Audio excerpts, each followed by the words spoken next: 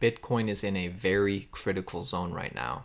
And I know I've been saying this for the past week or so, but I think it's even more true right now, today, than it was back here when I started saying it.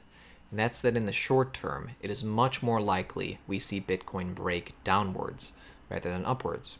And I can explain why, right? This is based on things that you and I can see.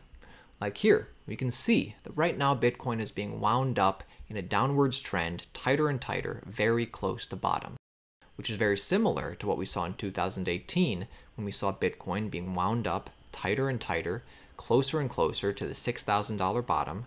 Now, back then it took 11 months, but eventually we reached a point where we just got wound up so tight. I'm talking about between major levels of support, major levels of resistance. If you combine that with the low volume we were seeing at that time, we just got wound up so tight, eventually we broke down. On November 8th, Bitcoin crashed, losing 50% of its value. We broke down to 3,700. We had a dead cat bounce up to 4,200. And on December 16th, we found a new year bottom at 3,100, bouncing off the 200-week moving average. Now, since then, we have never been able to rally back above 4,200. We've tried. We've tested a few different times. We've tested 4,200, but as you can see here, each time we've seen lower highs, boom, boom, boom, boom, and lower lows, boom, boom, boom, boom.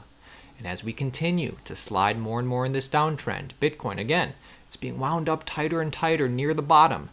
If we combine this with the fact that, to me, the volume doesn't look that strong, I think it's very probable we're about to break downwards.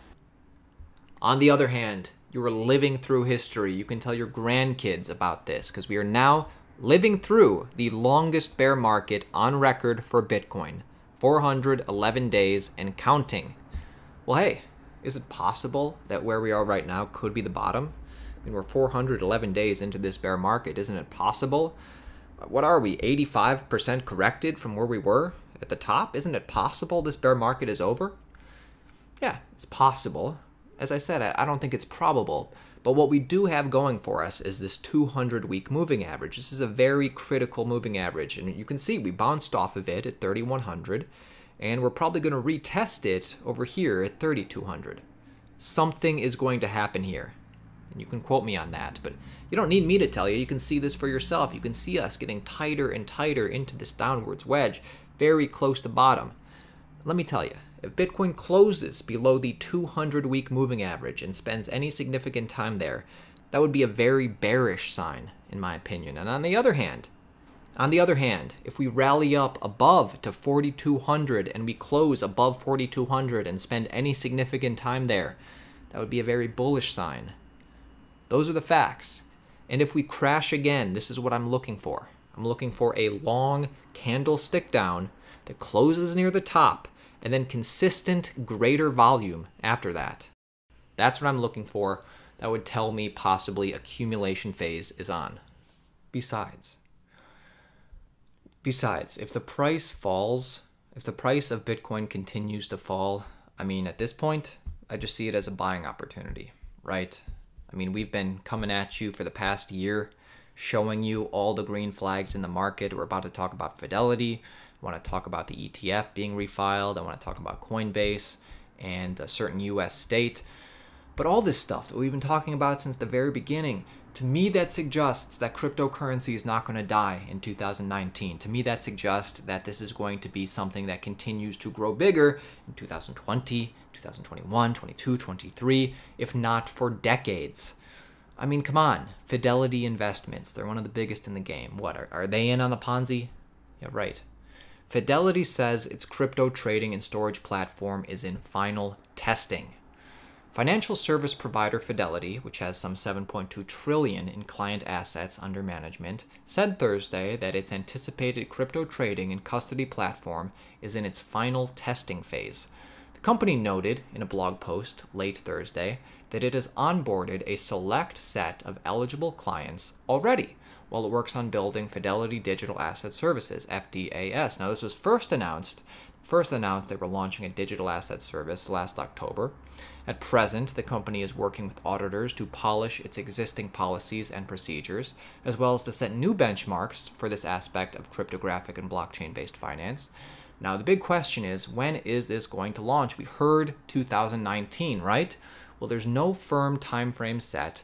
This is good news, this story right here, final testing. But if we pull some of the other information that we've learned in these past few months, if we take a look at a Bloomberg report, as well as what's consistent with the company's earliest statements saying that they wanted to go live first quarter, it is very possible, probably even probable, that this will launch in March of this year at the very end of the first quarter.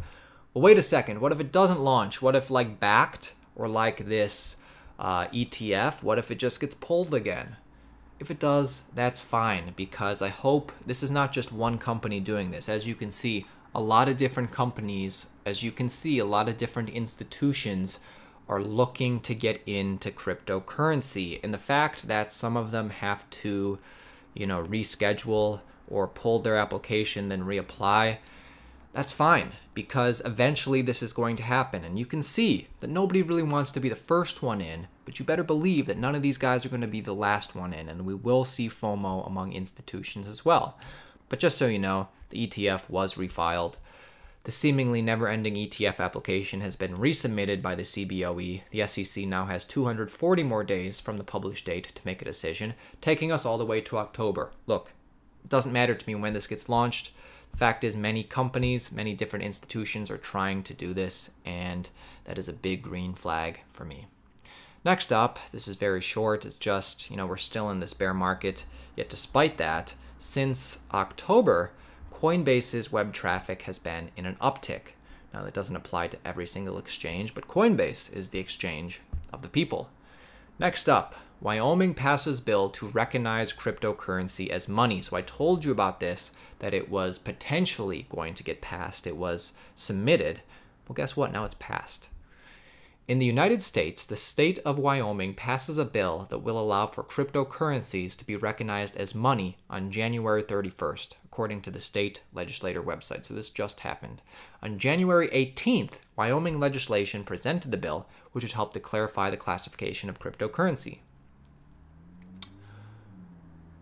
The proposed bill also authorizes banks to provide custodial services for digital assets consistent with this section upon providing 60 days written notice to the commissioner. The bill will go in effect March 1st at the very end of Q1. So hopefully many states follow this. That's the cool thing about being in America. States can pass their own laws, make their own bills, and then hopefully this gets recognized on a federal level.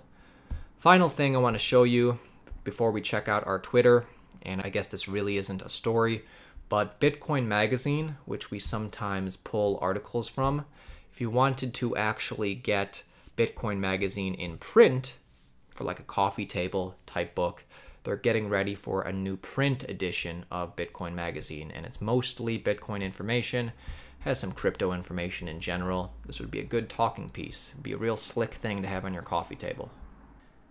And that's it for me today, my friends. This is Aaron at Altcoin Daily. If you're new to the channel, feel free to subscribe for our daily crypto content, keeping you updated on everything going on in the crypto space. If you found value in this video, give it a like.